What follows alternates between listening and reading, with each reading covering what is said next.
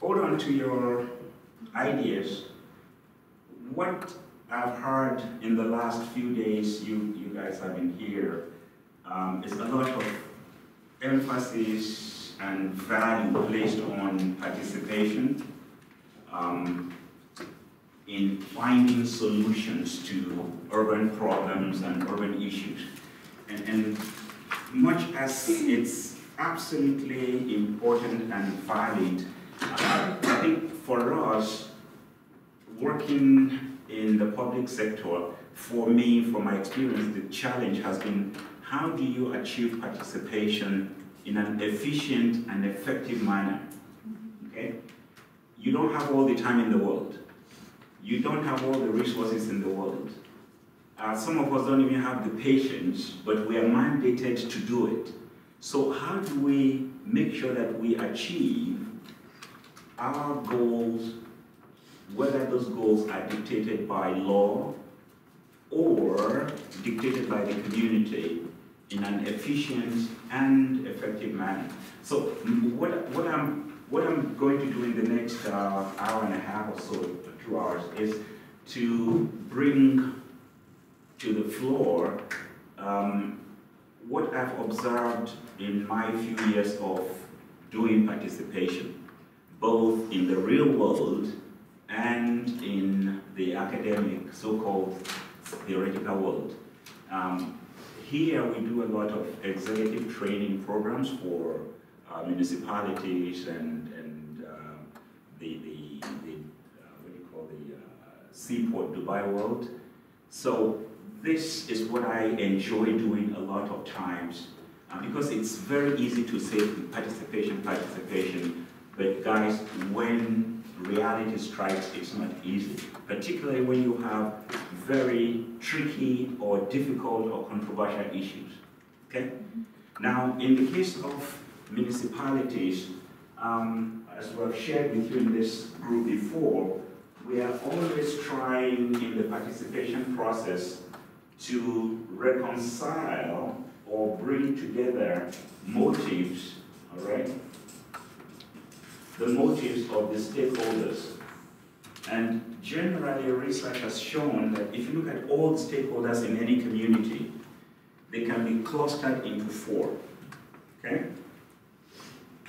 Stakeholders can be clustered into 4 based on, if you will, their motives.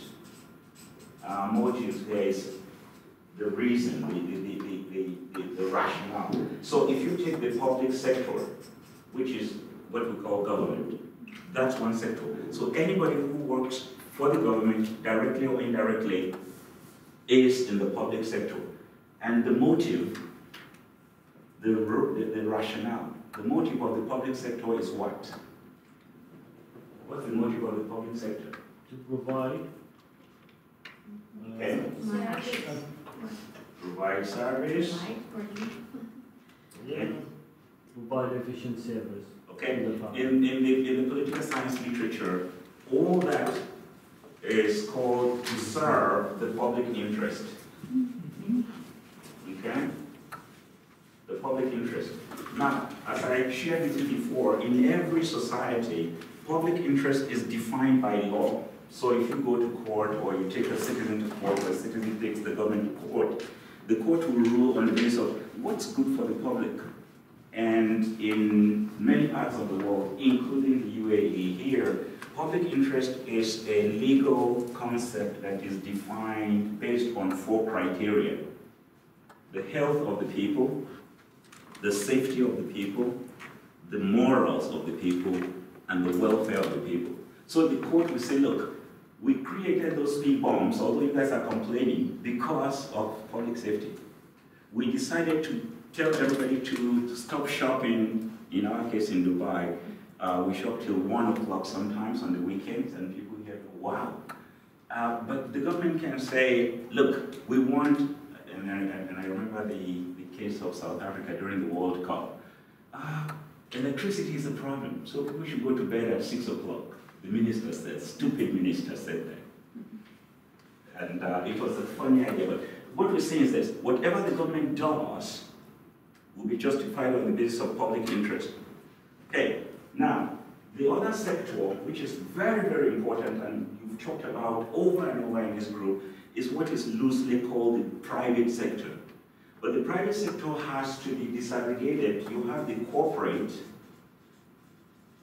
and another private is the NGO, or the so-called philanthropic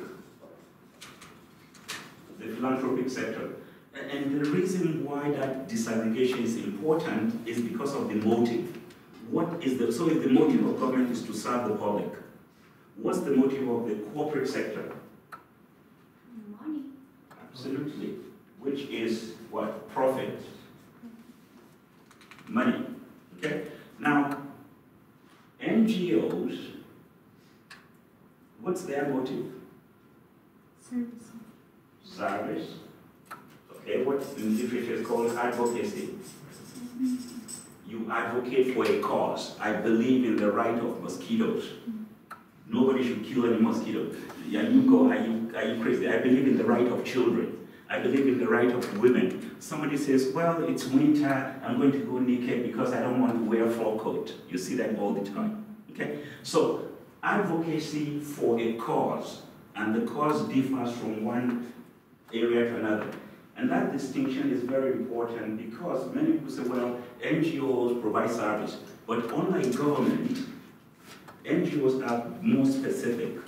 The fourth sector is the so-called citizen sector or the grassroots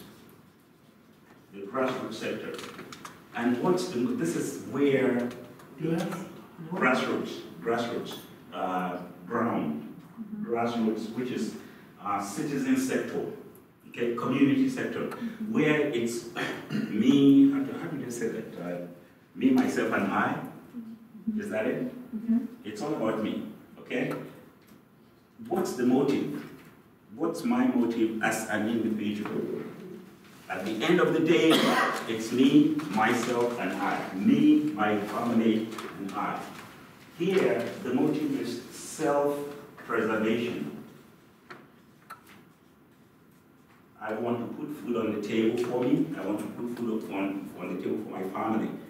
Before I'm a government official, before I'm a corporate executive, before I'm an advocacy person, I am me, all right? So it's important. Now, when we talk about participation, we're talking about you, municipal officials, struggling to balance these conflicting interests. So the government says, don't speed. I say, well, I'm rushing to work and I can't be late because my boss says I shouldn't be late. But the government says, don't speed. Yeah? How do we reconcile affordable housing? And we're coming back to affordable housing. Traffic, right? I saw a video recently in Cairo. Young people who are working in garbage dumps to feed their family. And the news reporter went to them and said, do you know that you are hurting your health? You are breathing all these toxic fumes. And the young people look at the reporter and said, are you crazy? I have to take care of my family. I'm the only breadwinner. Okay? Reconciling interest. Now, you as the government official, you say, well, in the public interest, you cannot go into the dump. That's the regulation. Young people go into the dump to feed their families. You arrest them. So how do you get people to participate in decision-making in municipalities or in large urban systems? So let's look at, very quickly, what would you consider to be some advantages? Okay? Of course, the whole issue of participation has its intellectual origins in every field. So you'll be hearing jargons from theology, jargons from engineering, jargons from economics. And that speaks to the importance of participation. In every aspect of our lives, in every aspect of governance, participation, and I think somebody mentioned it from way back, it's the key. Now for us, again, and I read this interesting article yesterday, that technology or no technology, private partnerships or no public-private partnerships, the communication ability of technocrats would be the key to success in all these areas. And the author linked communication to your ability to negotiate between and amongst parties, your ability to engage people in decision-making processes, okay? And I said to myself, well, maybe technocrats need to become monks or what, rabbis or imams, because only an imam can play that kind of role. But I think that speaks to the responsibility on your shoulders in large government systems that are going to get more complex, more controversial, more challenging.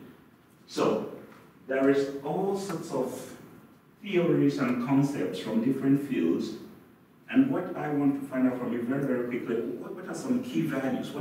And here I don't want a sentence. I want a word or two, all right? Well, a sentence. Short sentence, clear, specific, sweet, straightforward, right? What are, in your view, some of the advantages of participation? Quickly, who wants to start? Diversify. Diversify. Engage. Engage the community. Synergy. Synergy. Exchange knowledge. Exchange knowledge. Building relation. Building relation. Building relations. Empathy. Sympathy. Empathy, sympathy, and what's the difference between empathy and sympathy? Should technocrats be sympathetic? Human rights. Okay, should technocrats be sympathetic? No. Should we be empathetic? It should be empathetic to each and every. I was looking for. And it will be sympathetic. Okay, human rights. Okay, what does the literature say? Remember we said participation, and everything you've said, all right, you find in the literature. Awareness, what you mentioned, Ms. Nora. Avoidance of litigation. Okay, you don't want to keep suing government, every little thing, as in the case of the US. All you need to do is, show up with a bulldozer to clean the street and somebody sues the government. That bulldozer is disturbing my mental equilibrium. So we want to avoid that because it's not in the interest of government to waste public money going to court. It's not in the interest of citizens. And that goes back to your point, Mr. Rashid, building relationships. Okay? You talked about public will from day one. Public will is the lifeblood of governance. Okay? Now, so building relationships, citizen responsibility. Now, these are some issues from the literature, which of course, you guys have just shared. So, your thinking is in line with the thinking in the literature. Helps to restore belief in human spirit. Gemeinschaft. This is a concept you might want to look up later. Some of the earliest urban studies from the German School of Community Sociology talked about Gemeinschaft as natural will, the will to do good in the community, whether it has any value for you or not. And what we discover in urban systems is that that will is gone. You only interact with somebody these days because there's something in it for me. There's something in it for you. Take direction. You're looking for direction. You will see somebody and you won't even say hello to them, or you won't just, salam, simple hello. But if you need direction, you will stop that person and ask for direction, and that's the end of the transaction. So the good old days, as we say, where you just did something because it's good, it makes you feel good and gone. Now, participation helps to restore some of that. Moving right, and I want to get very quickly to the exercise because that's the fun part of it. So, participation is not about finding fault, but you know very well, those of you who deal with it every day, the moment you call groups together for decision making or their input, the first thing is to, government is wrong, government is this, the banks are bad, and everybody tries to find fault. Our role as technocrats is to avoid that kind of risk and build relationships, if you will. It's about consensus. Two different stakeholders coexisting in the same space known as cities. Now, what are some key principles? And I want us to go around very, very quickly. Just read number 1, 2, 3. These are 12 key principles extracted from the literature. And they definitely, if I had asked you to give me some principles, and principles very simply are guidelines. So if we go back to your exercise, which I'm coming back to, if you have to write principles for municipalities to achieve affordable housing, what will those principles be? Principles are simple guidelines. If you want to get to this point, do A, B, C, D. So these are some key principles for effective participation in cities. Number 1, the principle of what? It must be, right, number 1. Purposive? It must be purposive. There must be a purpose. You can't just tell stakeholders to come together and then you say, well, because we want to have tea and enjoy coffee. There must be a purpose. And that purpose, guys, and we're coming back to this concept, value creation. There must be value. And value is this, what we work together to create so we can enjoy the cake together. I come to your birthday party and I'm sitting there and I eat all the cake and all the sweets and I don't even give you a card or, are you with me? Nothing like happy birthday. So value has to be co-created, and many times again in the case of public sector, people come to a meeting because government called the meeting and all they do is, okay, when am I going to get that bus station? When am I going to get the free bus at, what do you call those passes? What about citizens giving back, no matter how tiny their contribution is to creating that value? Number 2? Representative. Okay, representative. If you have to go out there to look for representation, very, very important. Number 3, please.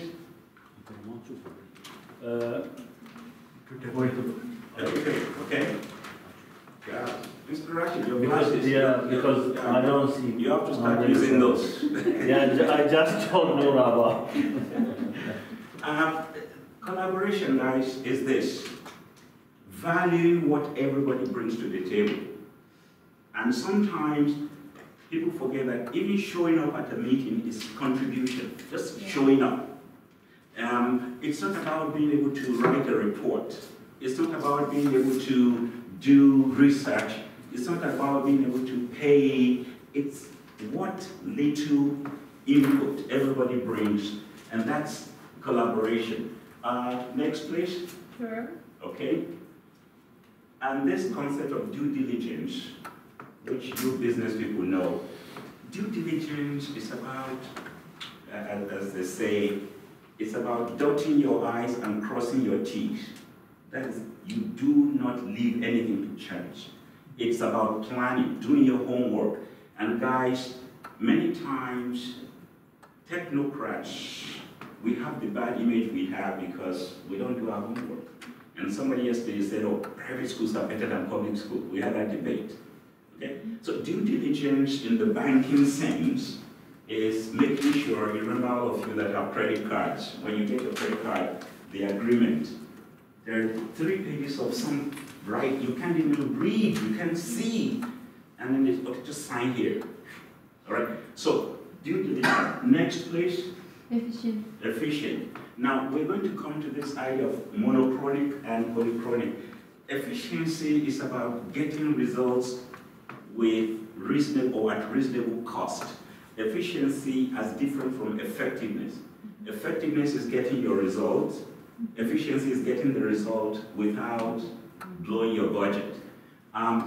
In terms of participation, I used time as an example. Monochronic, you Swiss guys, time. Polychronic, we hear about, all right. Next, please. effective, and we've heard this over and over again. Participation has to be about effective purposes. Purposes that are smart, and smart is what? Specific, measurable, attainable or achievable, realistic, and time-bound. Okay? So specific, measurable, achievable or attainable, realistic, and time-bound. 7, please. Transparent. And everywhere you go, when they talk about governance today, they talk about the pillars of governance, transparency, and next, accountable. So an effective participation process must be built on these principles. Next, please. Legitimate. There must be some legitimacy, right? And next, informative. Somebody said earlier about you have to learn something from the participation process. People have to learn, and the good thing about learning, and I won't bother you about the whole thing about communication in an attempt to inform. The thing about information is that it helps people to change their views about phenomena. Okay? So I have this information, my God, so government is doing so much. Instead of me coming to blame government or criticize, now I know better. Okay? Next, please. Engaging. All right? And what we're going to, the exercise we're going to do later on is an example. A participation process will not be effective if it's boring and people are just like, okay, just finish and let's get out of here. Okay? And what that means, guys, is that we must come up with little strategies to keep people engaged. My students always tell me, why don't you break the ice? What ice? But you just come in and you start teaching. Do something to get us all. And I go, I can't dance. I would have danced for you guys. But the idea of breaking the ice or developing exercises to engage the audience. And finally, empowering. Okay? People must be able to use information from a participation exercise to empower, to move to the next level. The whole concept of scaling up, as you find in many UN documents. The UN always talks about communities undertaking projects that allow people to scale up, which is move to the next level. So we're going to come back to some of this in the next few moments. Now, due diligence. When we talk about you and me doing our homework, one of the suggestions in the literature is that when you are stranded, when you're like, what am I going to do to make this participation exercise effective? In preparing, in doing your homework, it's important that you are guided by the so-called, they call it Kipling 7 servant questions. Kipling was a reporter, a British reporter born in India. And he said, look, whenever I'm about to interview very important people in the world, or whenever I'm in a situation where I'm stuck as a reporter, I use the 7 servant questions. Well, he started with 6, but in the literature, it's now 7. So I want to ask you, right, who is participating? What is the purpose of participation? Where will the participation take place? When will it be?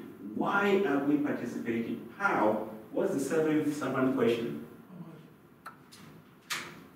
How much? How much? That's here. How? Who can guess? Who can? What's the 7th servant? All right. Think. Who, what, where, when, why, how? It starts, okay, let's make this easy. It starts with a W. Whom? Whom? Whom? Whom? Whom is here. What's that servant question? When was where to do? Can, no, it starts with Start with the Whose? Yes, yes. So I said. Whose? whose. Is the who? It's simpler than you guys think. Come on, think. Can we open Google? It starts with a W. All right. How about which? Which? So after select, let's simple tomorrow strong. Sometimes silly answers feel you Okay, like. which? Okay. What Now, in your mind? what are the outcomes? And please, I'm going through this very quickly. You will have these notes, so you can go through this later on. What is known in the literature as the Thomas Kilmann framework of decision outcomes. So if we have participation, what do I want to achieve?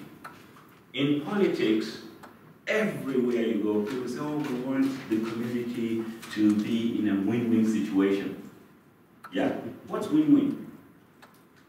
Nobody equal. Is that, Yes. is that, One situation, it's is win, okay. everybody win. No, nobody lose. Everyone is Okay. Is compromise the same as win-win? The sweet is divided. The outcome is for both. Everybody win. Is win-win possible in life? No. Is win-win possible in life, in real life? How? no. You say that word? Empathy? With empathy? Not sympathy, empathy. Empathy with the other person. Being the Empathy is I'm in your shoes because what if I've not lost my mom? And you've lost your mom and you come and you One cry. situation is there, Yes, sir. That's- be in the shoes of the That other is- one. But that's sympathy, not empathy. Because I've not lost my mom. Sympathy is... That Okay. win-win is with empathy.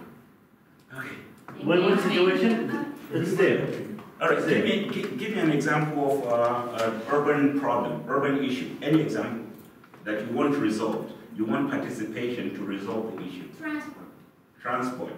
That's telling me there is sky.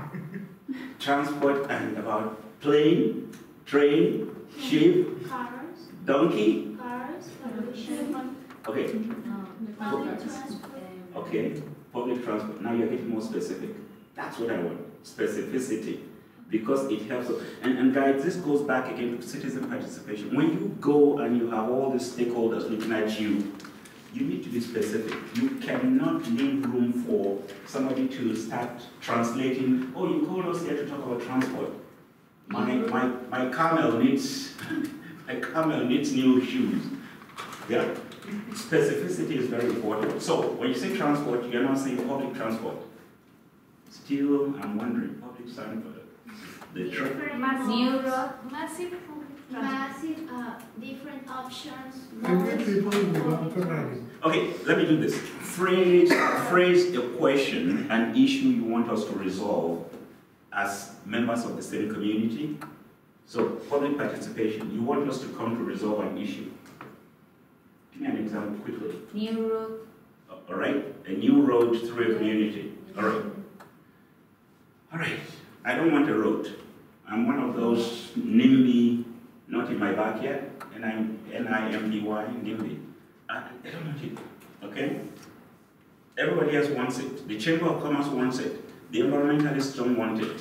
You want to reach what? Consensus. All right?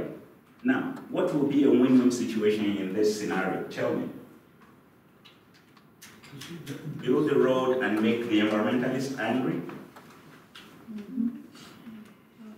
Don't build the road and make the businesses angry? Divide alternatives. And as we talked about, create value.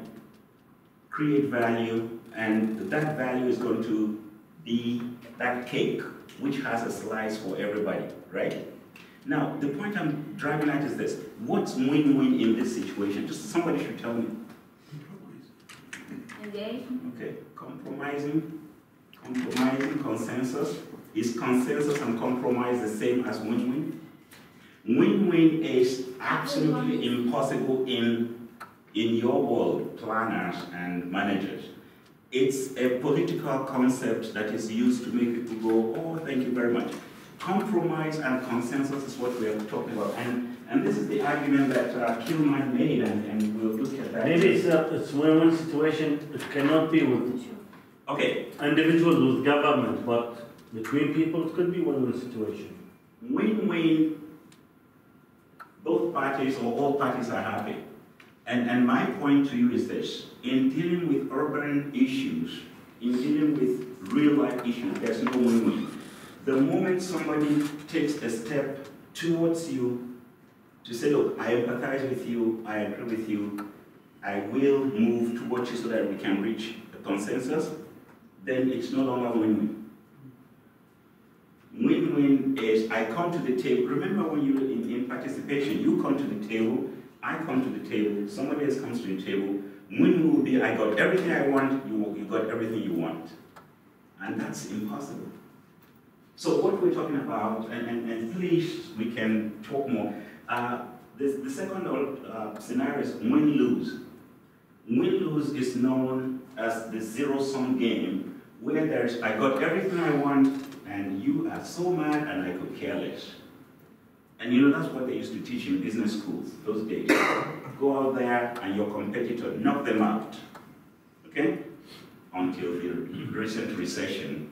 Okay? Now, moving right along, the third option, lose-lose. We come, you curse my grandmother out, I curse you out, and we walk away.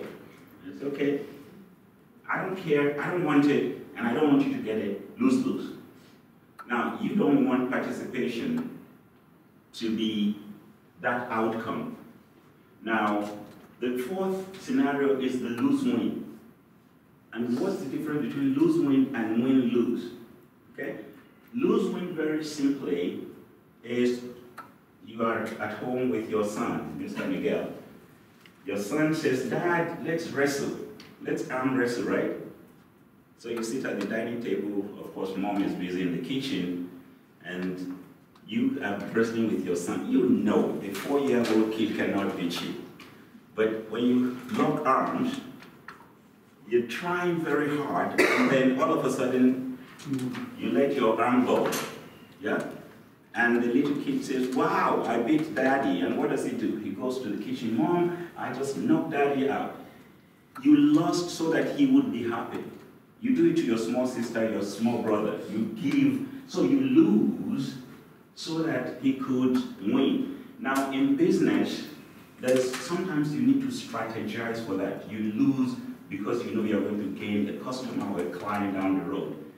Now, the fifth, which is compromise. This is the real thing for us.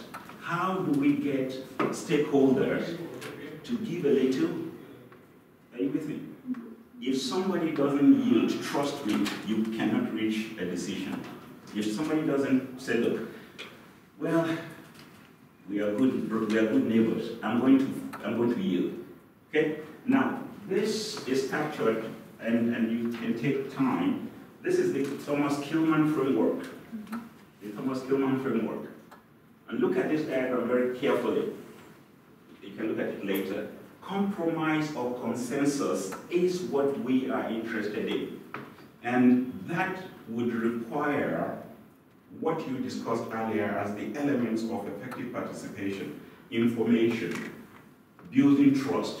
So somebody's not saying, well, you know what, I came to this meeting because I always heard that you're a very bad person. You're bad, but now that I talk to you, you're not that bad. I discovered that we are supposed to be good neighbors. So you begin to compromise rather than try to win or lose. You can look at this later if you will. This is more about the framework. Now, these are some very useful concepts I want to run by you very quickly when you talk about participation.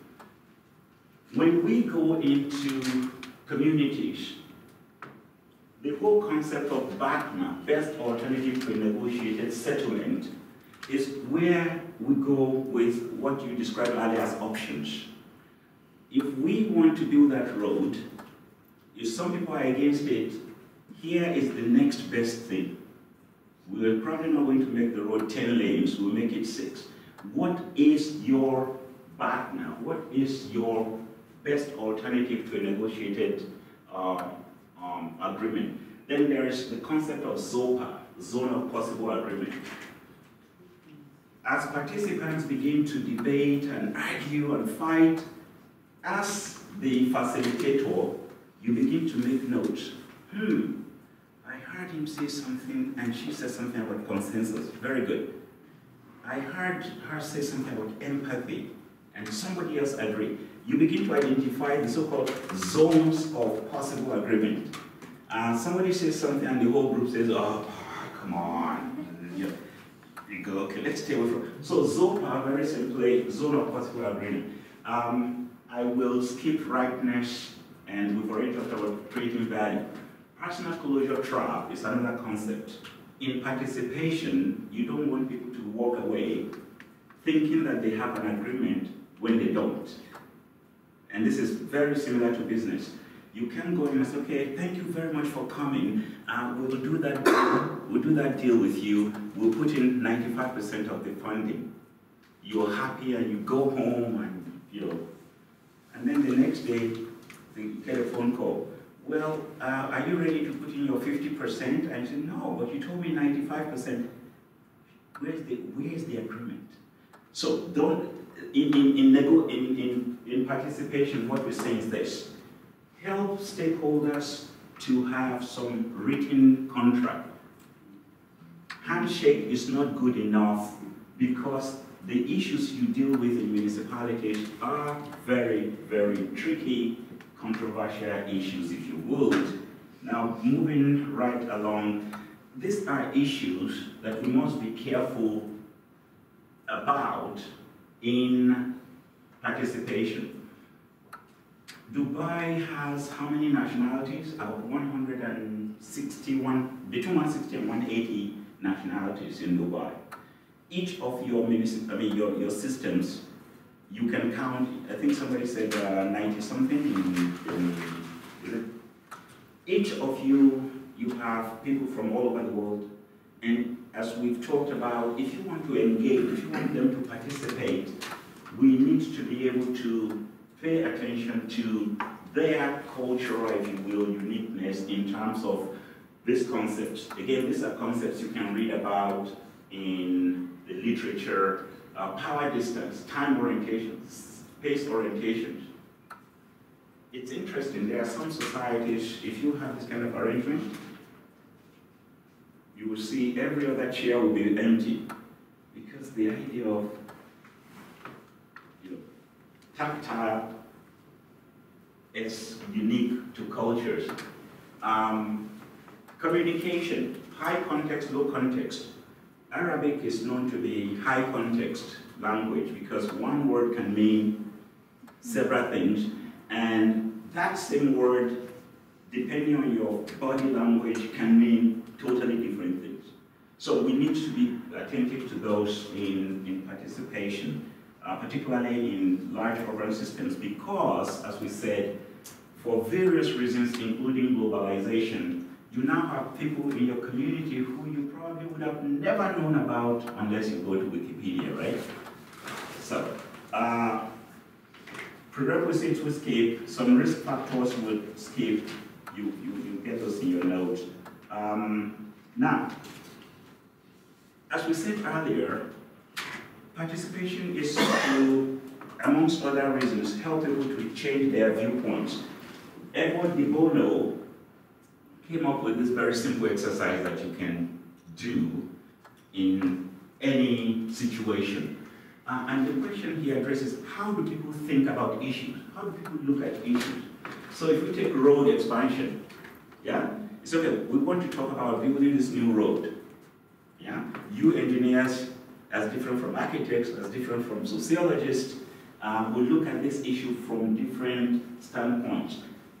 This is what De Bono said, and when we go into a participation exercise and you begin to hear people talk about, say, poverty or road construction or housing, you begin to map their perspectives. Those who were the white, let's see, all right, this explains it. According to De Bono, those who wear the white hat are those who think about data. They'll say, okay, you want to build that road, give me the numbers, give me what budget are we spending. They're all about, data, information. Of course, the red hat, empathy. Oh, we don't want the road built because it's going to kill all the animals. Oh, we want they're about emotions. They approach issues emotionally. Yellow hat, okay? Yellow hat are the so-called optimistic. They're always looking at the bright side. They're looking for what's good in everything. The black hat, of course, they come out and say, oh no, everything's negative. Everything, no matter what you say, is negative. And what De Bono is saying here is that in a participation exercise, when you begin to gauge people's thinking, your effort should be to help people change their thinking hats towards this, which is about, let's find creative ways, let's find innovative ways to address issues. So take time, again, to delve into the literature. These exercises are very handy, guys. You can use this at your workplace. You can use this at home with family members. You can use this in public forums. The other thing in the literature is the so-called personality types. We have to understand the personality types of people participating in public processes. According to studies, 18% of every community consists of drivers, influencers, steady and compliant. And I would request you to read through this later on. Now, in participation, we also have to remember that when issues are about values, they are harder to change than when they're about behavior. Okay? Driving is behavior. So you can tell me, look, don't drive and text, right? When issues are about values, they are harder to change, and the so-called Hofstede is a German sociology. Hofstede, he came up with what he called the onion analysis of values, of culture rather. So he said inside the onion you have values. Outside the values you have norms. Outside the norms you have attitudes, and outside the attitudes you have behaviors. For us as public servants, it's easier to deal with what you see people do than to go and tell them to change their values, because values are collective asset, but your behavior is your behavior. I would suspect that in every society, there is a lot of value placed on honesty. Do not steal, do not take somebody's property. But I go pick up somebody's property without their permission. So values are harder to change than behaviors. And in participation, this concept is very important. Good behavior, it's become a value. It's possible, but that's going to take a long time, and it's going to take a lot of discussion in a community. All right, what I want to do now, this is action. There are all these techniques in the literature, and you can read up on all these techniques. I want us to practice some of this very, very quickly, and that's why I got you into the exercise of housing. The two that I want us to practice, depending on time, we'll do the nominal group, we'll do the let's see, the nominal group, let's do the step ladder, and if time allows, we'll do the Johari window. All these are specific techniques, guys, that you can use, and some of you probably are very familiar with where's focus group. That's very popular out there. Architects are very fond of charrettes, right? Charrette. Architects use that a lot, engineers. So what we want to do is a demonstration of how you can use some of these techniques for public participation. So we have an issue on the table. How do we provide affordable housing in large urban systems around the world? How do we address traffic congestion?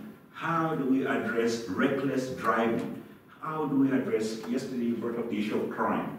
How do large urban systems address crime in their jurisdiction? So, taking housing, the nominal group technique process is this. This is what the nominal group, the NGT, it starts with a silent generation of ideas on post-its. Okay? You've done that. You've done that. You've done that. What is NGT, sir? So, NGT? nominal group technique. Okay. Right. Nominal group technique number 2, NGT. Okay. I thought it was one of those speed cars at first, you know, the Nissan. Okay, nominal group technique. So these are the stages we are going to follow. The issue has been defined, and as I said before, guys, part of your due diligence is to define an issue as clearly and unambiguously as possible. Believe it or not, the moment you create any room for misinterpretation, you are dead on arrival. Okay? So, let's take affordable housing or workforce housing as our issue. You've generated your idea silently. The good thing is to time, as we did, time the group, because remember we said efficiency. You don't have all day. So time the group. Those who don't, and this is where I was talking about the option, those who don't want to write, at least the good thing about the process, we said it's equitable. She has a chance, and I am picking on you because you already confessed exactly. No, but those who don't want to participate have the right not to. You're not denying them the right. Now, unlike other techniques where, for example, you ask people to raise their hand, some people will be very quiet or very shy.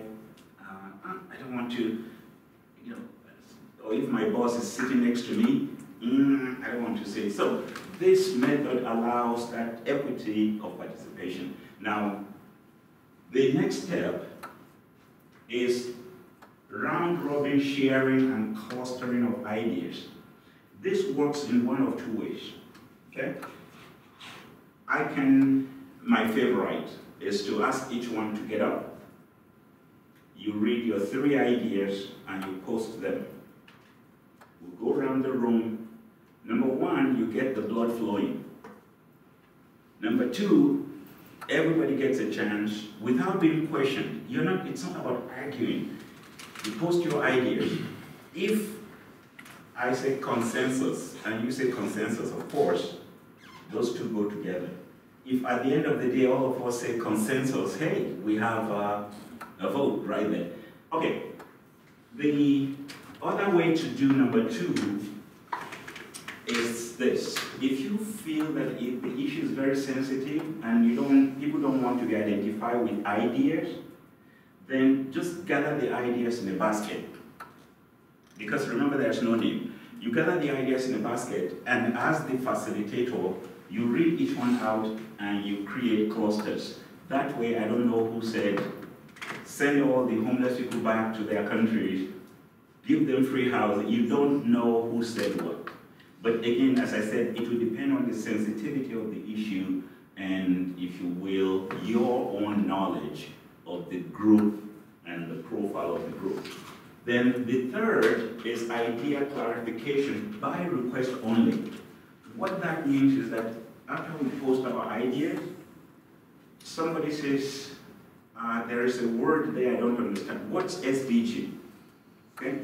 So you only explain that what SDG means. It's not about defending or critiquing or criticizing anything out there. It's not about questioning. Okay? Then number 4 is idea synthesis, where the facilitator says, okay, you've seen all the ideas, you've read all the ideas. Is there anyone in the room that wants to change their mind? Which means you go to the board. If you say, look, people are laughing at my idea, I really don't think it's going to go, and I don't want to waste my vote. You can move your idea into a cluster that you feel comfortable with, okay? Or you can literally withdraw your idea from the board. Because remember, at the end, it's going to be voting or an arithmetic clustering of the ideas. So let's do this very quickly. We'll opt for you get up and you post it. So we'll go to that, we use that board. Okay. Mr. Abdulsalam, you get up, round robin, you read idea number 1, you create clusters. Okay? So go right ahead. Yep, you go to the board. Read idea number 1, post it. Number 2, post it. Number 3, post it. And read to everybody's hearing. Remember, at the end, we will have to submit only 3 ideas to the United Nations. Okay. Number 1. Number 1, generate more jobs with acceptable income.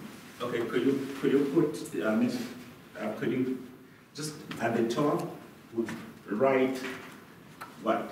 Okay. Jobs, right? Okay. Okay. Jobs. Jobs. Or jobs, huh? Yeah. Here on the top of it, like this. Exactly. All right. Number 2. Number 2, facilitate finance of housing. Okay. Create a category and give it a topic that you know. Huh? Okay. What is it? Financing. Okay. Finance. Finance or housing? Finance for housing. Okay. This one is the street. Number 3. Establish more roads and streets. You don't. You see. Okay. Go ahead. Infrastructure. Read that again, please. Huh? Read that again, please. Establish, I don't know, for roads they say establish or make. Roads you don't establish. You Infrastructure. make, Develop infrastructure. Huh? Develop infrastructure, that's what you're trying to say. I mean only roads, because Okay, roads. all right. Create a category called roads. Number 3, roads. Are you with you're beginning to see the issue of clarity here? You go up there and people are beginning to, what is it you are saying? And it can really slow down decision making or participation. All right, thank you. Number 2, Mr. Sosi. I have only 2. It doesn't matter if you have 1 or 0. You have your chance. Okay, what do you have? Advocate innovative techniques such as incremental housing. Technique. And you're all looking at me. Look at him.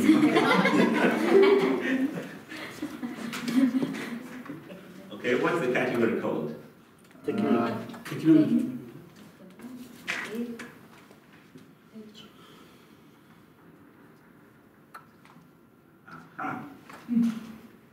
Aha, okay. Leave it blank. Okay. Put a huge question mark if you're not sure. Because, leave it there and put a big question mark. All right? And develop a regulatory framework to protect informal settlements from speculations resulting in harassment. Okay. So, regulations. Regulations. Okay, just regulations to protect, okay? The low-income housing from being taken over by rich developers. So regulations. All right, Mr. Rashid. You even can't read here. Yeah, short, mid, long term and plan. And I call it a plan. Okay, so category plan. Lower please, lower. Yeah, because somebody may come. Okay, so What plan. ideas, huh? I like this exercise. Next time, make your ideas more. Okay. Okay, encourage private to invest in the infrastructure.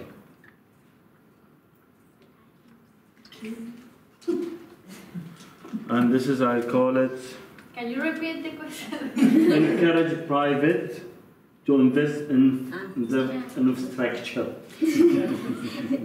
And I call it infrastructure. In infrastructure generally. Yes. Interesting. And okay. Now remember, I'm teaching. Sorry. It will not go with the road. It's his law. This is the good thing about this exercise. You are itching to tell somebody. I almost asked a question, but you just absolutely. The third one is social participation. And I call it social. Social participation. Yes. Okay, just put P, please, so that at least social participation. Okay, great. Miss Nora? Okay. Hold your fire. Okay. Collaborate with other authorities to have a comprehensive master plan. Collaboration between authorities. So it's collaboration, not planning. Not planning. Okay, so collaboration. Okay, the other.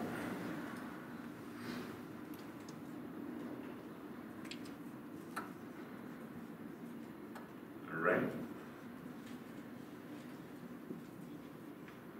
Okay. Okay, the second one is use sustainable building materials. All right. Materials. All right. Okay. Put sustainable above that, please. That's very important. Or just put green. Green, that's fine. Green. Green, yeah. Green materials, okay? What's a green with green? Oh, good. All right. Miss Esther. Thank you. For me, it's a trees, but I think it's in right to a house with accessibility to efficient public transport. No work more than 15 meters. Infrastructure. 500 meters. Right land? No. It's your decision. Do you want to create a category or do you want to? Okay. It's right. Right to house. Then like jobs should go Eh? Because it's the premise housing, but it's not the main, Okay. right? No. It's your show. Don't explain. It's Okay. Right to a house home, and it's with public services, water, electricity, accessibility. Yes. No, it's right. still right. Yes, for me it's right. Okay. The trees, right to a house near to green infrastructures, hospital, education, trades, good, job, security, public space, or other right. Right. Interesting. Rights to all. She's a strategist. She's an engineer, right? No, I'm an architect. Oh, And a company. okay. Already she has 3 votes, so guys, be careful. All right, Miss Salem. I have only one. Oh, you managed to get one. It's about providing a clean air, which could be under the regulations. It's your. Okay, It's I'm your. just, or it could be plan or environment. So it could be 3 of It's them. your decision. So. I think I will put it under the regulations because this is the one. Okay. All right, Miss Nita. Effective use of space and land.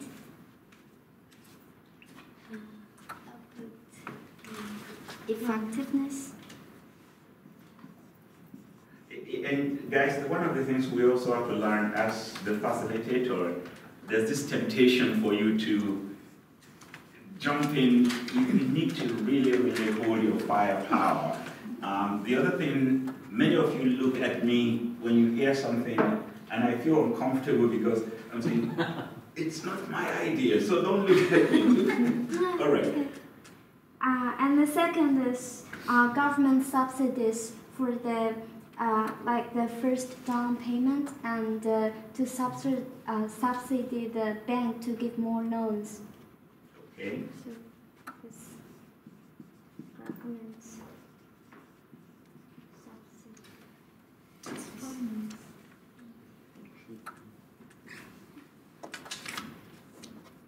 And the last one is increase income.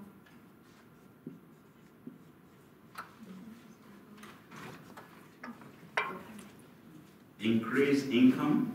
Okay. All right. Miss Maria. I have a social participation. So, Thank you. Increase mine. and I have basic service, transport, water, energy, and public space for recreation and education. Okay. Like, So do you want to create a category, or is it? no, it's sitting right. Thank you. 2, 5. All right. I have establishing a close link between transport and housing authorities Okay. in collaboration, I think. You think, or you decide? I decide. Okay. Maybe communication and collaboration. And increase regulation and awareness about the use of water. Is in regulations. Remember, you don't have to. You can create your own category. You understand that. Yeah. So don't feel tempted. Okay. If you feel it's a standalone initiative, then be bold to create a category for it. Okay.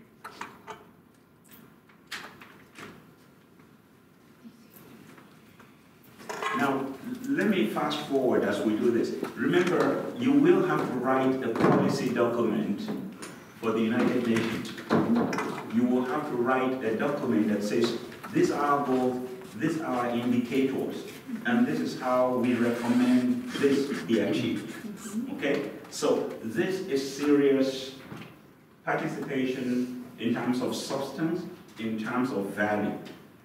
And it's not, in many of our cities, we turn participation into a shouting march, soccer march. Yeah, everybody's screaming. And you're sitting there, oh no. We have to pay attention to value of participation. And that value has to be the link between ideas, the clarity of ideas, the brilliance of ideas, and public policy, public programs. Okay, the third one, or the second? Please, the third one. Implementation of different transport modes and accessibility, connections. Okay. Thank you. And the last one is blank. No, it's the extra one. It's monitoring the accommodation. Oh, that's 4? No. No. Everybody had 3. I have. I'm having one. So Unless you want to buy, unless you want to buy. Oh, yeah, money. yeah, I have. No, you can have less, but you can have more. Okay? All right. Okay. Redensify the urban area. Using planta. Thank you so much. Of course. Enforce rural areas. Involve rural areas? Enforce. Oh, okay, okay. And ensure global primary education. Okay. Mr. Miguel.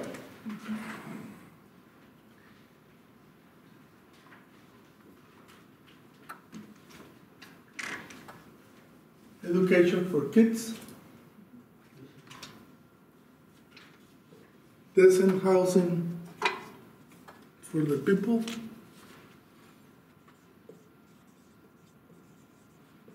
Only vegan. That's right. Can you imagine Noana and Lorena and you right here?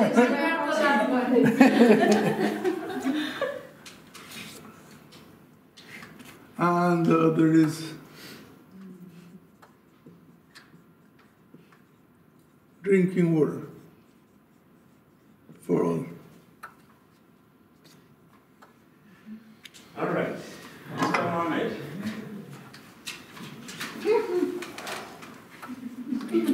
Together to man.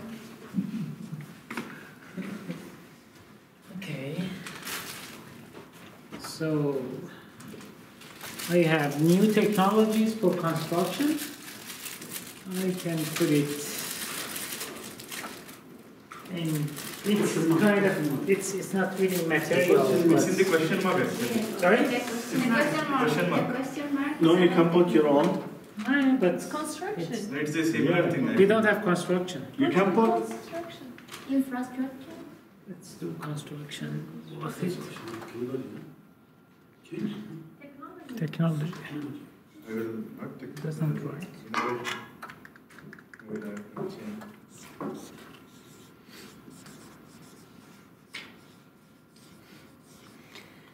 So new technology for construction, better rental markets instead of buying, maybe financing. It's not really there. But then better jobs. Okay, the next stage in the next step is idea clarification by request only. Is there anything you see on the board, any terminology, any jargon that you want explained? And we just go around, everybody gets a chance, only one chance. If there's nothing you want explained, and I'm not talking about, oh, what do you mean by education rights? No. If there is, for example, when I put NGT, what does NGT mean? Okay, or what is social P, right? So any idea or concept, terminology you want explained, going. All right, so we all understand what's up. The next step then is idea synthesis. You've heard, and some of you I know, some of you are saying, look, I like that idea, or you know what? So who wants to go up and move their ideas, whether it's, for example, if I have roads and green materials, somebody all of a sudden said, well, I like green material, and I think in the end I might vote for it. So it doesn't matter, because now it's about votes, it's about counting. Anybody wants to go up there and negotiate their ideas? Yeah, even Nora, how you will go alone? I think we can combine like. Okay. That's idea synthesis. You can combine only if it's your idea. Oh, okay. You cannot combine other idea. You cannot take somebody's idea only. Okay. All right, go ahead. I think green materials can go under technology construction. Okay, so that's idea. Now she's synthesizing and renegotiating her idea. No, leave it. Somebody might come and say, hey, I'm moving all my education to green. Okay, anybody else? Anybody else wants to, or if you want to remove your idea completely, I don't like any of these ideas, but I don't think Mao is going to get any vote anyway. So, renaming. Mine, but roads. Renaming, for example, like question mark, rename. I can. Yeah. is that yours? You can rename one of these? Because question mark, you can say I want to change the name of my category. You Yes. can. Because the category are rights. Oh, no. You cannot rename it for... No? No, you can. You can rename the title. housing, drinking water like this, but not Infrastructure. what you have posted. Innovation. Can we influence others? If you can wink at somebody without, okay. Because the first question was we will reformulate the 10 or the 3 most important goals. Yeah, right? yeah. And when you say rights, everybody will have rights, but not everybody have. Okay, I understand what you say now. Yes, if for example rights It's not a goal. if it ends up, you know, as it does now, with more votes, the language, yes, you can say, look, in our policy document, let's not call it green, let's call it something. Let's not call it rights, let's call it something.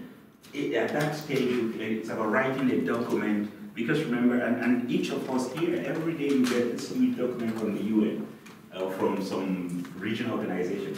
Oh, the ministers want us to do this now. So you're right, the language can be negotiated after we vote on the category. Okay? All right. We are negotiating ideas. Are you interested, or are you willing to move your ideas, or remove your ideas from the board, or you just want to leave it as it is? No, I would like to leave that. Okay, all right. Very good. So idea generated. So let's move on to the voting. This is very simple. Remember, we have to submit only 3 initiatives. From what we see on the board, there are, I think, the 3 top vote earning initiatives, right? Or, depending again on the issue and how important, you can say, look, guys, we have more time. There are some good ideas here that can be combined, as you said earlier. Can we go through one more round of idea negotiation? Okay, because as you said, we can get green infrastructure achieved if we focus on technology, building technology. Collaboration can go with, but it's not about now. It's about when you do this in your municipality or in your agency, depending on how much time you have, you can go back and forth, and this is the iteration of the process. At this stage, in the interest of time, I will bring the process to a close by picking the top 3 vote-earning initiatives. So, which initiative has the most vote? Right. Okay. Which one is second? Education. And then, which one is third? Oh. Aha! All right. But the 3 ideas for us came from same person. I think that. Oh yeah. That does not. It doesn't matter, because everybody had an opportunity for 3 ideas. The person who had only one. Oh, you could have done. Or you could have. Now, because we said, okay, idea negotiation, you could have moved during the negotiation to say, look, you know what? I'm going to create my own 3 votes for myself. Okay? The 3 ideas that have a tie, this is how you break the tie. Very simply, you can do it secretly, secret ballot.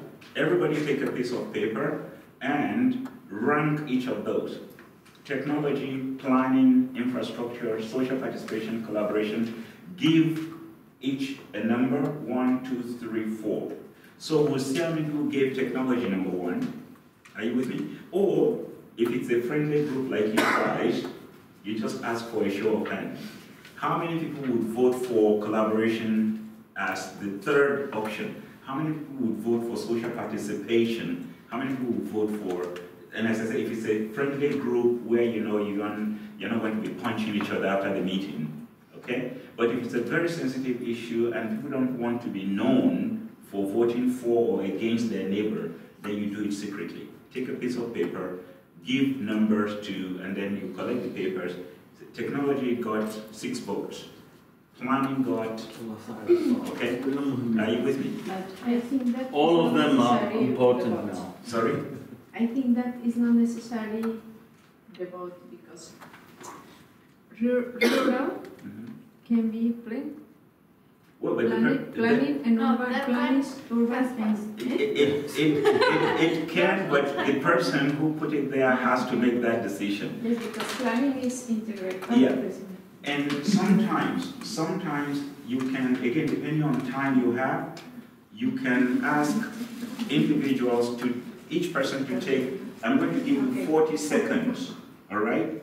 40 seconds to appeal for moving a vote. But the principle is equity. Everybody has to have the 40 seconds. So you can say, I think rural can go under if the person for rural would agree to move it. You have your 40 seconds. If the person doesn't move, all right? I think, so please get the basic principles. The danger is for people to get too excited, and you don't want that, okay? Because that's what happens in town meetings or open forums. What I want to end with very quickly, again, in the interest of time, is this is very interesting for agents, participation in agencies. Let me ask, how many of you would say you truly know your colleagues at work? Of course, other than you know that this person is the director of transportation, you know that. How many of you know the skills and the talents of your colleagues at work? Okay. Now, in community participation, as we said earlier, you want everybody to contribute something. As I said, the old lady who comes, every meeting she's there. The old man who comes, every meeting he's there. That's a contribution, okay? The person who is able to write minutes, that's a contribution. Some people, if you say, look, we want to get people out, there are some people that will go from door to door and they will help you bring people out. That's their skill. There are people who can, when you have a controversy in a group, they can easily talk to somebody and say, look, you know what, calm down, it's going to be all right. That's a skill. Johari window is a method that was developed by psychologists to bring out the best, to identify people's skills. So what I want us to do in this group is just to demonstrate. Who wants to volunteer to be guinea pig? Who wants to volunteer? I want to be used for this exercise. I just want one person just for this exercise. We don't have time. I was going to ask us to pair up or break into two groups, but let's use one person as an example. Very good. Miss Nora, all right. You take one of this, please.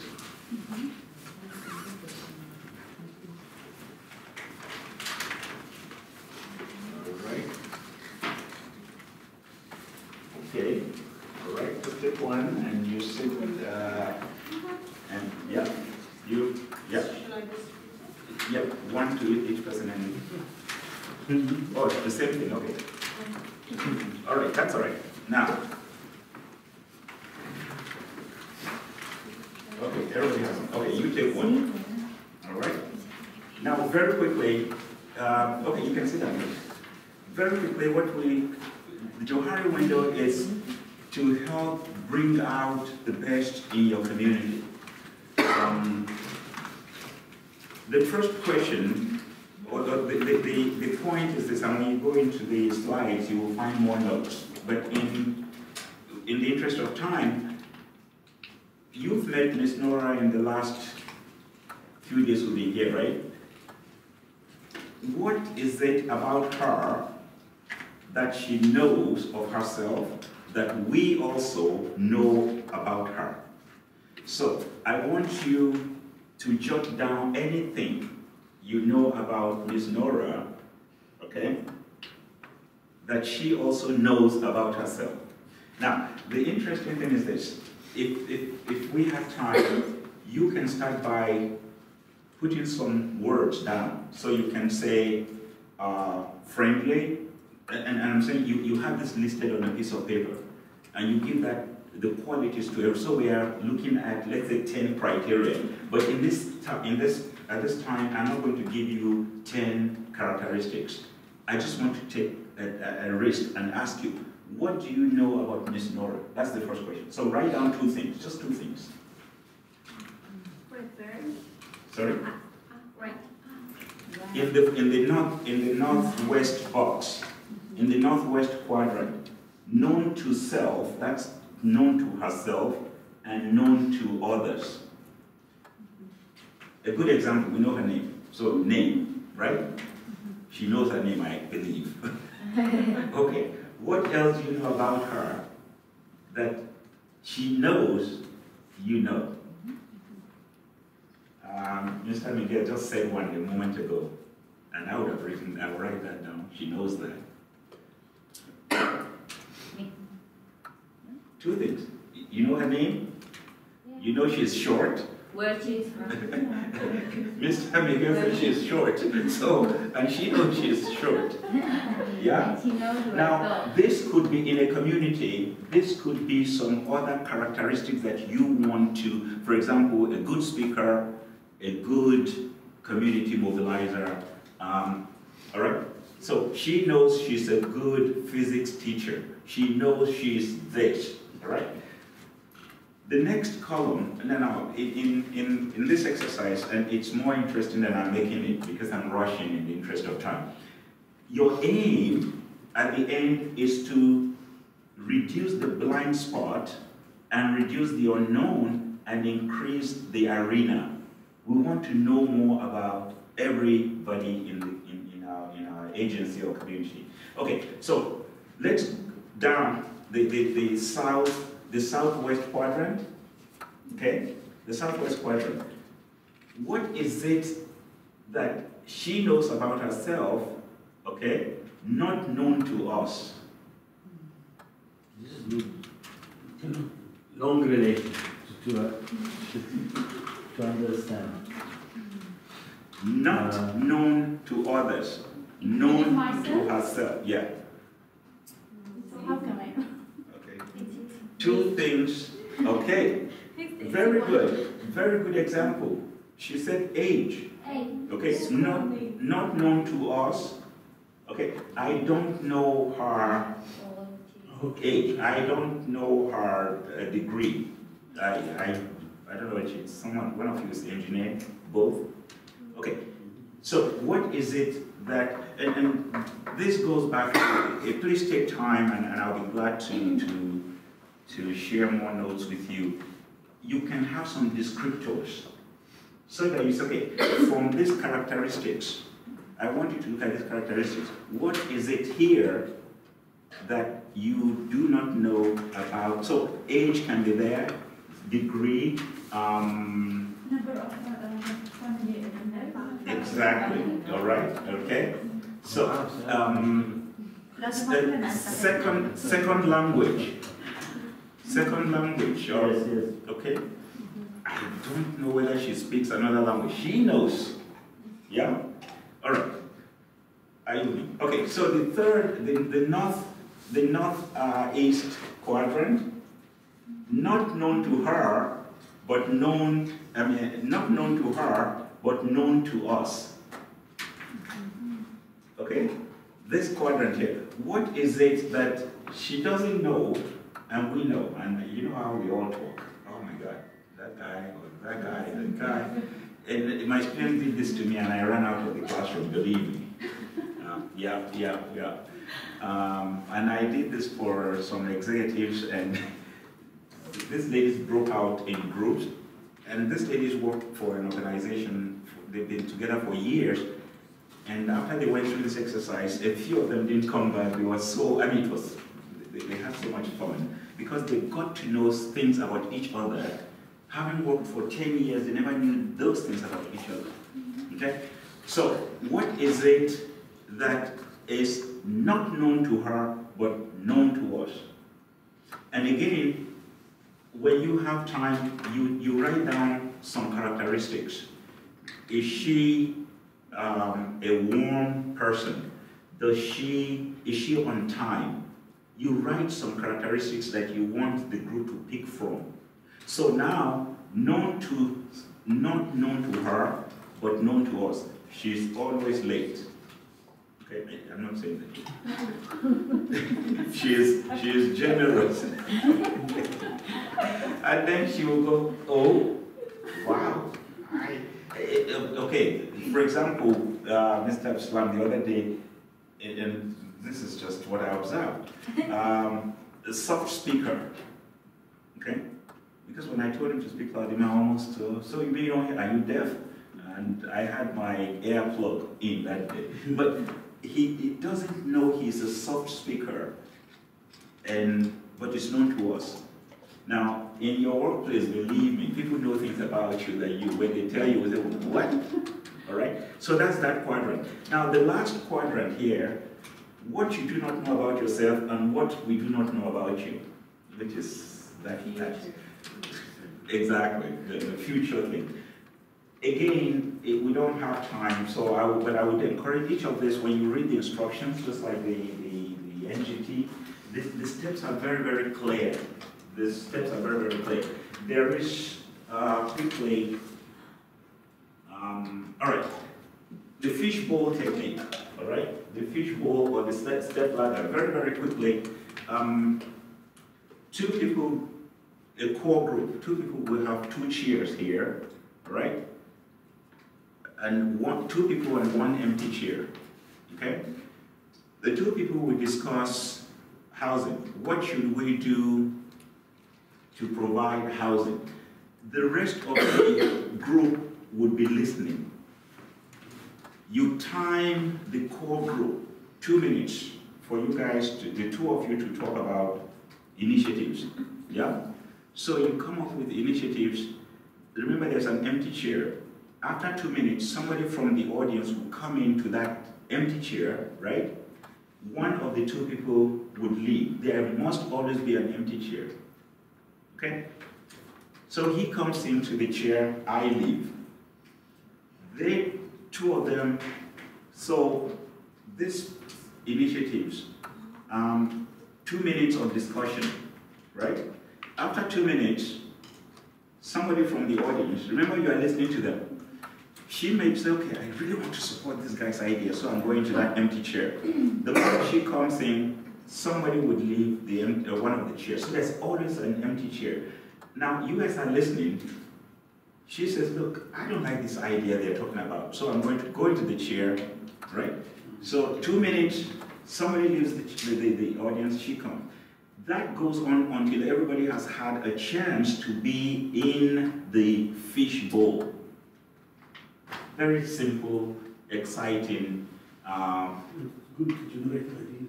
Absolutely. But because you are listening to the core group, the two people, and there's a chair, the moment 2 minutes pass, you go in to contribute your ideas. Now, as the conversation is going on, you are recording the support for the various ideas. So at the end, when everybody has had a chance to go into the fish bowl, you say, well, the last 1 hour we've had everybody coming. These are the top 3 ideas that people discussed. 1, 2, 3. Simple, plain. All right. Now the other alternative is you keep the group outside. All right. You keep the group out. The two people in the core group, there's no third chair. There are 2 people. They talk, okay, let's use these 2 people. Let's say you're in the core group. Generate 3 ideas, discuss, let's say 1 idea. Which one of these ideas do you want to vote for? Okay? You have 30 seconds. Pick 1 idea on the board. Which one will be your number 1? Yours. Any? Regulation. Which one will be your? Finance. All right. You now have 30 seconds to reach some consensus. So try to convince him, or you try to convince him. Now, you do that. If at the end of 1 minute or 2 minutes, they do not agree, then it means they have 2 ideas on the table, right? But if he convinces him and they vote on 1 idea, then they have 1 idea. Then, after 2 minutes, you call somebody from the, remember you guys are outside, so you don't know what they're talking about. So when you come in, the 2 of them will look at you and say, okay, you have 1 minute, 30 seconds to tell us your number 1, and 30 seconds for us to tell you what we decided. Remember, you do not know what they decided. So you come in and you pick collaboration. And they say, why collaboration? Why? Okay, we voted on finance. Do you want to support finance, or can you convince us to support collaboration? Yeah? Okay, after 2 minutes, right, the three of them now, right? You come in. You have 1 minute, 30 seconds to tell the group what you pick, and 30 seconds for them to tell you what they voted on. So you come in and you're looking at 3 people and you say, oh my God, I don't know what they decided. I want green development. And they say, why? Can you support what we decided, or convince us to support yours? 4 people in the group now. The next person comes in from outside. Are you with me? So everybody, that's the step ladder. Everybody steps in. So the last person to come in would have 12 people looking at him. Which one do you pick? And you're like, okay, my goodness, there's 12 people now. They don't look too friendly. And then it's okay. I pick education. Why education? Convince us. And at that point you say, okay, if you can win the 12 over, you must be great. Or they will tell you, all right, we voted on this idea or 2 ideas. Do you want to support? Because remember, at the end, we will have to pick only 3 ideas. So everybody comes in. That's the fairness of the process. Okay. Now, in summary, the step ladder, people are outside, they come into the group. The fish bowl, everybody is watching the core group. There's an empty chair. Okay? So, these techniques are absolutely important, and I've used almost all these in various forums. The good thing is that depending on the sensitivity of the issue, you can always pick a technique that animates the group, a technique that makes them involved, because it's involvement, and as somebody said, the value of the ideas. Okay? Too many times, participation in the public sector is misconstrued to be an opportunity to abuse government officials, to scream at government officials, to point fingers. We need to reverse that to help people contribute ideas that are substantive, pragmatic, feasible, and of course that help us address issues that we face in large program systems. I leave you, I will leave the notes with Mr. Mohammed, and hopefully, I found these 10 effective negotiation skills, which also apply to participation. I found them very, very helpful. Take time to browse through this. I have lots of materials on this subject, so if you want, you can either contact me directly or ask Mr. Mohammed to get some of the backup materials for you. Thank you so very much. And that's